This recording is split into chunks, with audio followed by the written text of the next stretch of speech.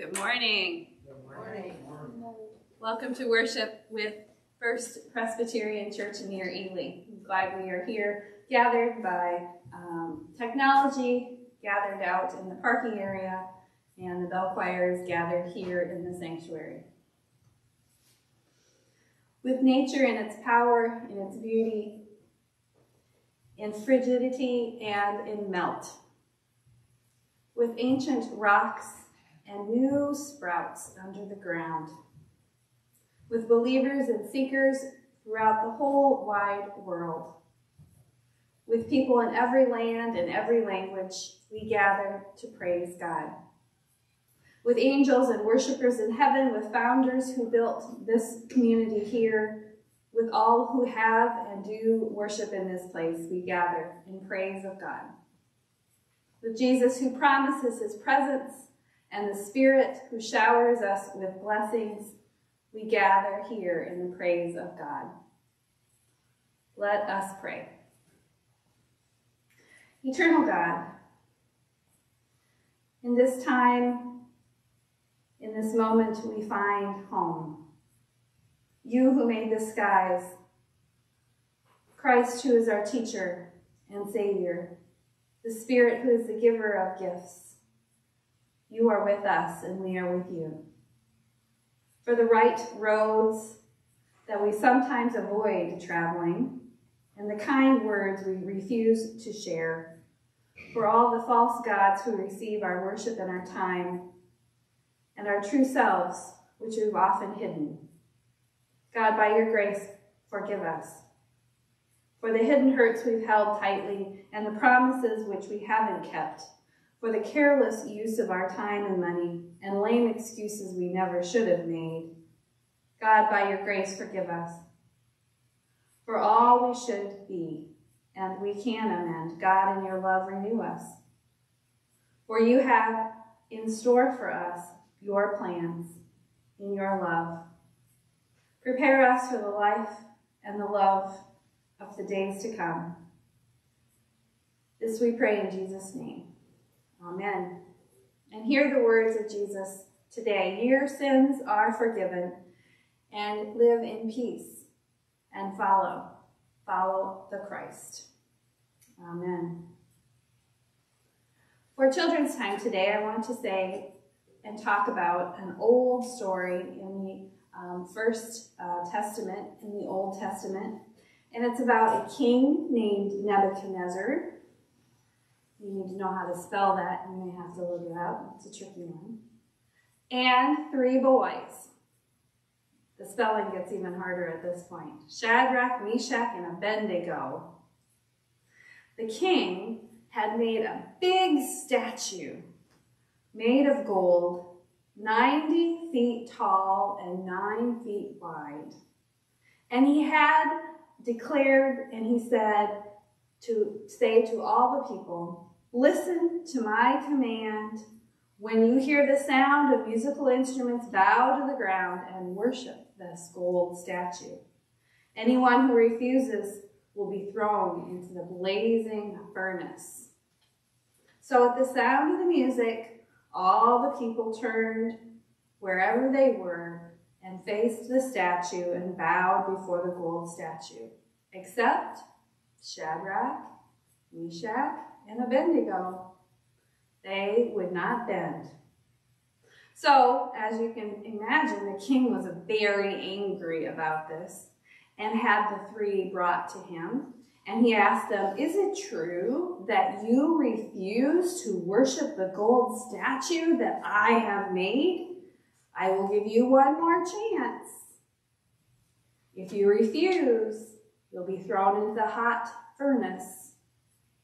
And then the three said, "O King Nebuchadnezzar, we do not need to defend ourselves before you. If we are thrown into the furnace, it is because we worship God alone. He will rescue us from your power, and even if he doesn't, we will make it clear to you that we will never bow before your golden statue." The king was even more furious, and he had them thrown into the furnace. He wanted to see how that was going, so he checked. And when he looked in this big furnace, he didn't see 3, but he saw 4. 4. How is that possible? How were they still alive? Who was that 4th one? I wonder. So the king said, "Well, let him out of the furnace." And then he realized. He said, "Praise be to the God of Shadrach, Meshach, and Abednego, for no other God can be present and save in this way." They chose to follow God even though it meant that maybe terrible, terrible things could happen to them. And they weren't sure how things were going to go in the future. But regardless of how that was, they had the courage to worship God alone, even harder when circumstances are difficult. They weren't interested in worshiping things. And it encourages us to do likewise, to worship the living God and not worship things. Would you say the pretzel prayer with me and cross your arms and repeat after me? May the Lord watch between you and me while we are absent, one from another. Amen. Now those on Facebook live streaming are going to see a little bit of movement, so try not to get seasick.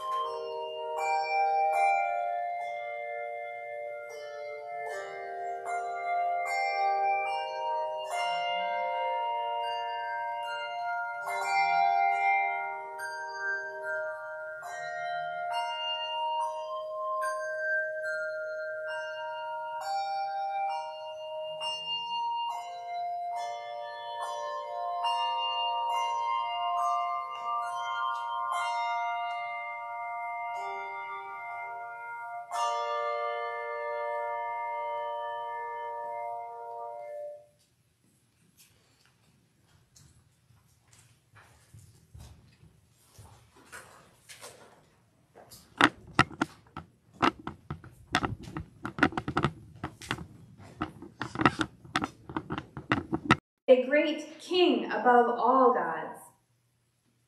In his hand are the depths of the earth. The heights of a mountain are also his. The sea is his, for he has made it, and the dry land which his hands have formed.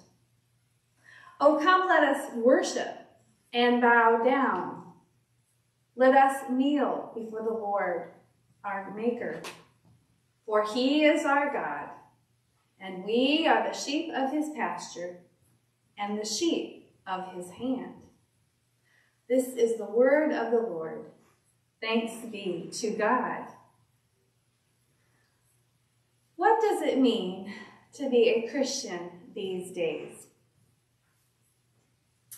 3 weeks ago, we read and reflected in the first chapter of Mark on how Jesus called his disciples, and he said the simple words, "Come, follow me." And folks have been following ever since. What does it mean to be a Christian today? Well, I think we should follow those words that Jesus said, "Come, follow me." That's a good place, at least to start, isn't it? When we want to follow Jesus to find God, we do so individually and together.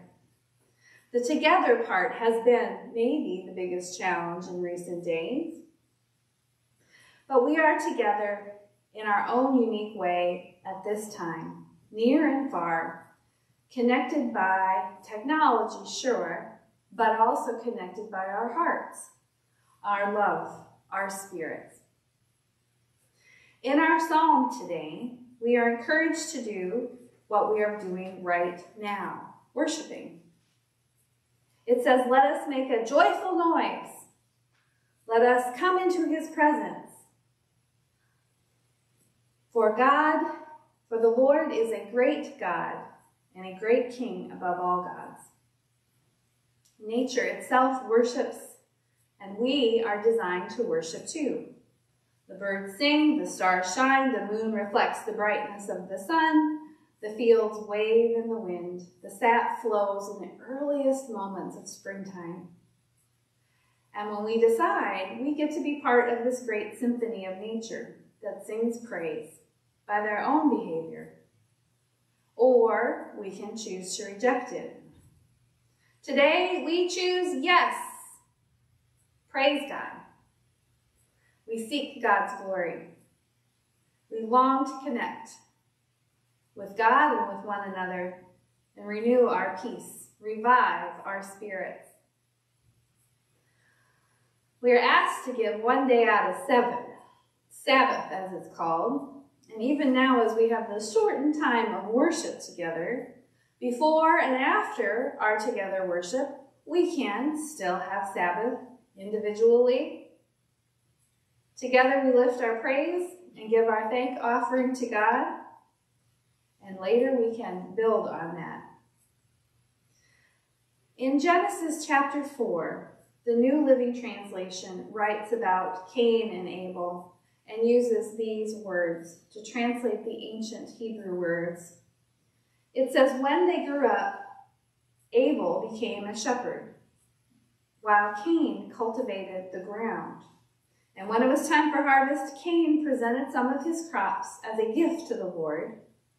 Abel also brought a gift, the best portions of the firstborn lambs from his flock. And the Lord accepted Abel and his gift, but did not accept Cain and his gift. This made Cain terribly angry, and he looked dejected.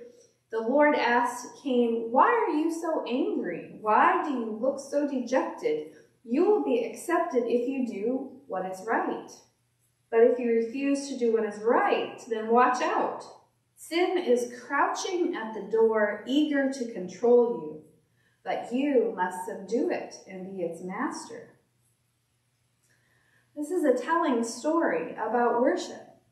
Also the dynamics of brothers, but today thinking about worship. When sacrifice was the way to worship, the younger son, Abel's, offered his best portion, it says. And Cain offered some of his crops as a gift.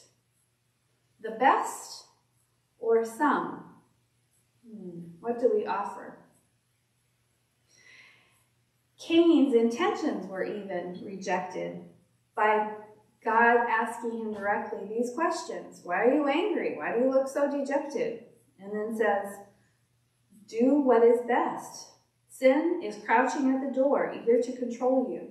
Do what is right. It reminds me a little bit of our parable from last Sunday of the prodigal son and his angry older brother. The story about Cain and Abel is a very scary story as you read on in it. But it reminds us in this portion to think about offering our best lives, our best work, our best intentions.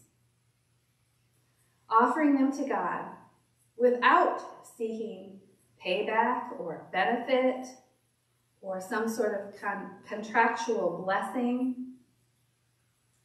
When Cain wanted something in return for his offering, he was rejected. When Abel offered his best without expectation, he was blessed. So what can we do with that? Well, we can think about how we worship and what we offer. And do we expect something in return? At the core of their offerings are the words, thank you. Thank you to God. At the core of our worship, individually and together, are those two same words, thank you. That's what it boils down to. So when we worship this one day out of 7 together, even if the preaching is terrible, and even if maybe the music doesn't rock your boat this week, it isn't really about those aspects, about gaining, but more about giving between you and God, acknowledging that humble and honest and even unvarnished relationship.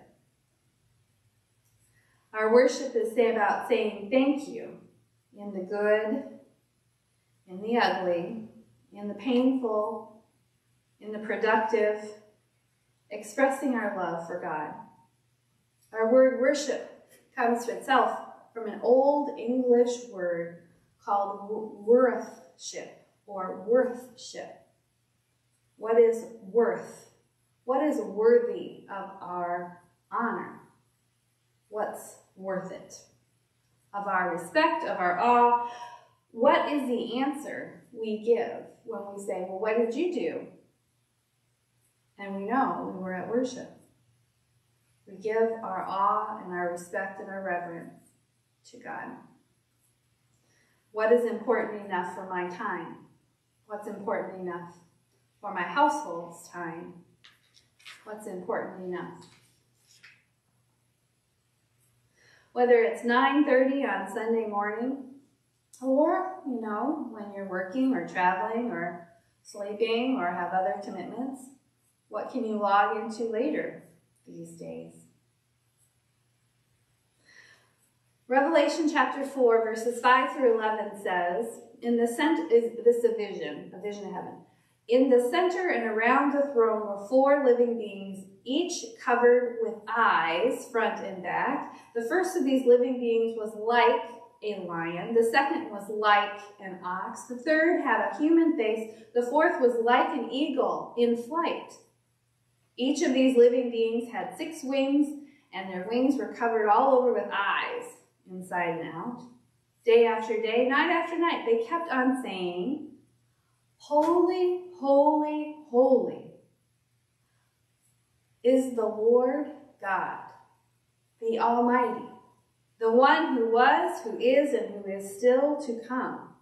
Whenever these living beings gave glory and honor and thanks to the one who is sitting on the throne, the one who lives forever and ever, 24 elders fell down and worshiped the one sitting on the throne, the one who lives forever and ever. And they lay their crowns before the throne, and they say, "You are worthy, O Lord our God, to receive glory and honor and power, for you created all things, and they existed because you created what you pleased." So this is a different look of worship. A vision, a dream, a hope. Kind of a confusing picture. A throne room of God, where God is surrounded by winged creatures and elders. And these symbols of worship say, "Holy, holy, holy is the Lord God Almighty, who is and is coming." Maybe this is a good model for us to think about as practicing worship. One day out of 7. Because we need it. God saw fit to encourage us and even put it in the 10 Commandments. You might say, "Too much. Can't do it. Every week? Nope." But it is just like your tablet or your phone, and you watch the battery start going down, and you try to get just the last bit of that battery energy out, but it goes from 8% to 6% to 5% to 4%, and bam, it turns off. And you can't revive it by just pressing the on button anymore or swiping the screen. It's been, the charge has gotten too low. Maybe from overuse, maybe from just setting it aside and not paying attention to it. But that battery can only do so much. For us, we have to eat regularly, sleep regularly, worship regularly, or else our souls kind of run down. We become empty, we become weak, and we don't do the best that we can all the rest of the time. My final biblical example this morning is from the Acts of the Apostles. So it follows the 4 Gospels, and it tells about the believers after Jesus walked here on earth, and it describes what they did to worship. Acts 1, chapter 4, they gave thanks to God. Acts chapter 4, verse 24, they prayed for one another. Chapter 2, verse 42, this has a bunch. They sang psalms and hymns and spirituals. They reflected on the scriptures and Jesus. They encouraged one another. They shared communion, and they ate together. Chapter 10, verse 4, they collected an offering of love and gratitude to God, and sought to help others. And chapter 19, verse 18, they confessed their sins to God and to one another. So, we are in the season of Lent. And this Lent, we are getting back to basics. We've had quite a year. And it's time to consider where we've been and where we are going, to rededicate ourselves. This week, the emphasis is on worship, next week on study, and then the following weeks of Lent, the practices of service and giving and sharing. It kind of sums up the answer to that first question I proposed of what does it mean to be a Christian? Westminster Catechism, which is foundational to our Protestant way of seeing the world, asks and answers lots of questions. The first and foremost is probably the most important for us. Even as NASA and the nation celebrated the landing of the rover this week, we think about what the answer is to this catechism question. We are all seeking answers of, is this it? Do we live on the only speck of dust that has or have ever had life? Is this all? And the Westminster Shorter Catechism asks it in this way. It says, what is the chief end of man? Or to modernize, what in the world are we here for? And it answers the question, to glorify God and enjoy Him forever. You have to love those verbs, glorify and enjoy. Our worship is about glorifying and enjoying. Not just ourselves in a self-serving way, but in a revival kind of way. In our communion with the Creator, we receive His love. In our quiet and noisy prayers of thank you, listen for the Holy Spirit replying back, you're welcome. In following the walk of Christ, let us be refreshed and walk on in strength.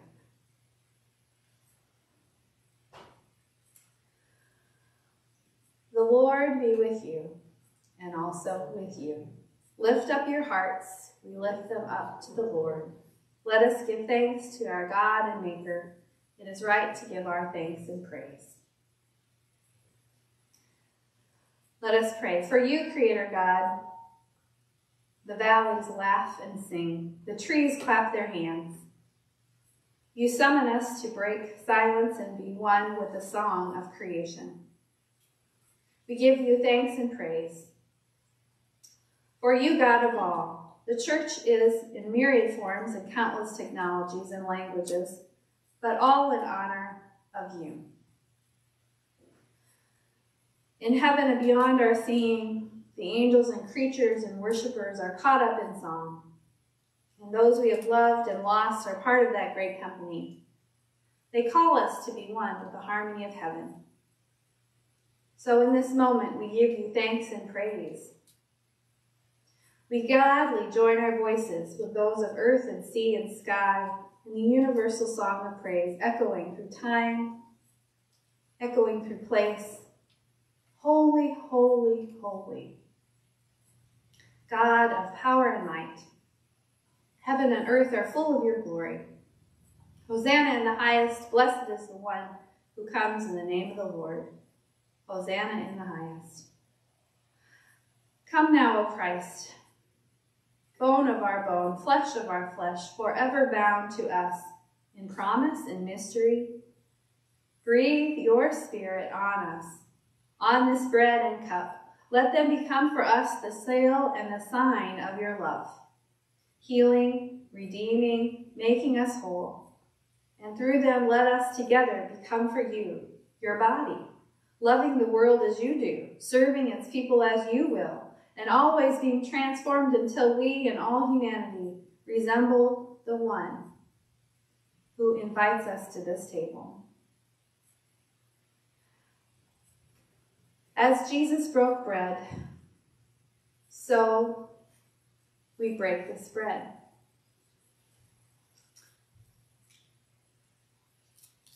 As Jesus shared the wine, so we will drink this cup. We have been invited by you, O God, and so we come to your table. Amen. We take our bread, and we remember the blessing, the breaking, the sharing, and the eating.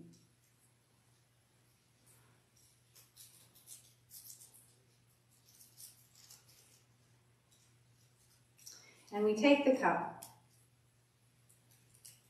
We share this cup, for in Christ, who comes to us with love from God, we remember that these are the gifts of God for the people of God, for you. Praise be to God.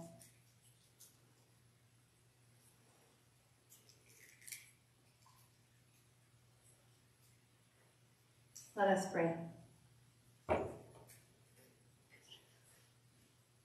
Oh, brother Jesus, we have been guests at your table. Come with us, wherever we are, wherever we go, and be present in all that we share. Whether the future is dark or bright, the road be smooth or rough, whether our cares be heavy or light, our song be strong or weak, keep our hearts warm and our hands open, our lives ever embracing and ever being embraced by your love. We pray for others this morning. We pray for Ray's granddaughter facing surgery on Tuesday. We pray for those going through treatments and procedures.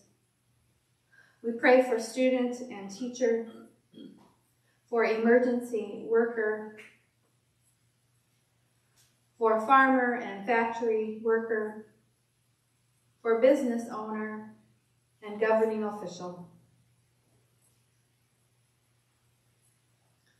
And we pray together the prayer that you have taught us today, saying, Our Father, who art in heaven, hallowed be thy name.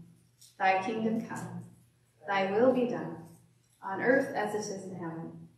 Give us this day our daily bread, and forgive us our debts, as we forgive our debtors. And lead us not into temptation, but deliver us from evil. For thine is the kingdom, and the power, and the glory forever. Amen.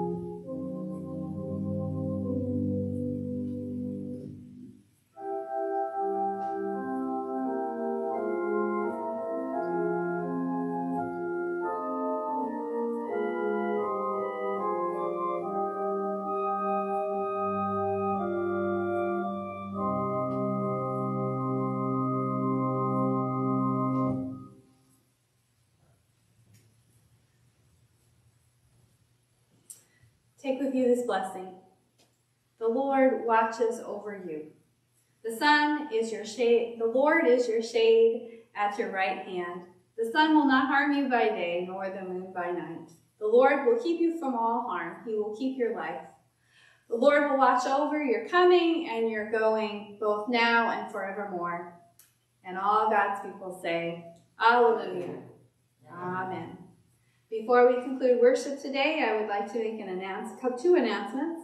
The first is that the Salt Shaker newsletter submissions are due today. The second announcement is next Sunday, the church building will be open again for in-person worship, abiding by the best guidelines that we have as we practice in October and November when we gather together. 3 areas are available to meet in the building, including the sanctuary, the lower level, and the church living room. Worship will continue to be online for Facebook live streaming and Zoom as well. And the annual congregation meeting will be accessible next Sunday after worship by all of those means that I've just mentioned. God bless you this week, and we'll see you next Sunday, if not before.